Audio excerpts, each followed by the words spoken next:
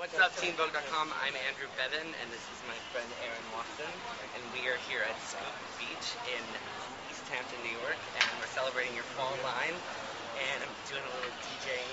I know! You're keeping the vibes high. Exactly. I just wanted to ask you a little bit about your fall line and where you got some of your inspirations from.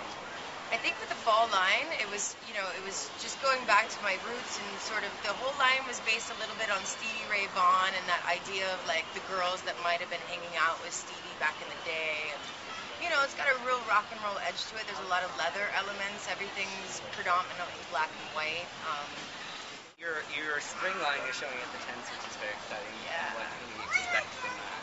Well, I think, for me, I really wanted to take a departure away from the really dark colors and that sort of rock and roll sort of vibe that everybody knows me really well for. And I really loosened it up and softened it up, and all the color schemes are actually based on this guy right here. Go down to Mr. Cream.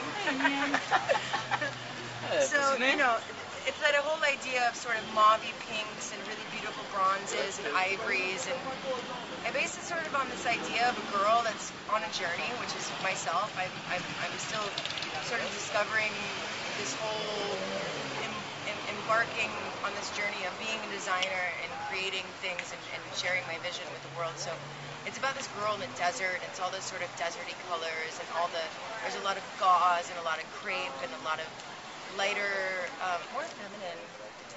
more feminine. Yeah.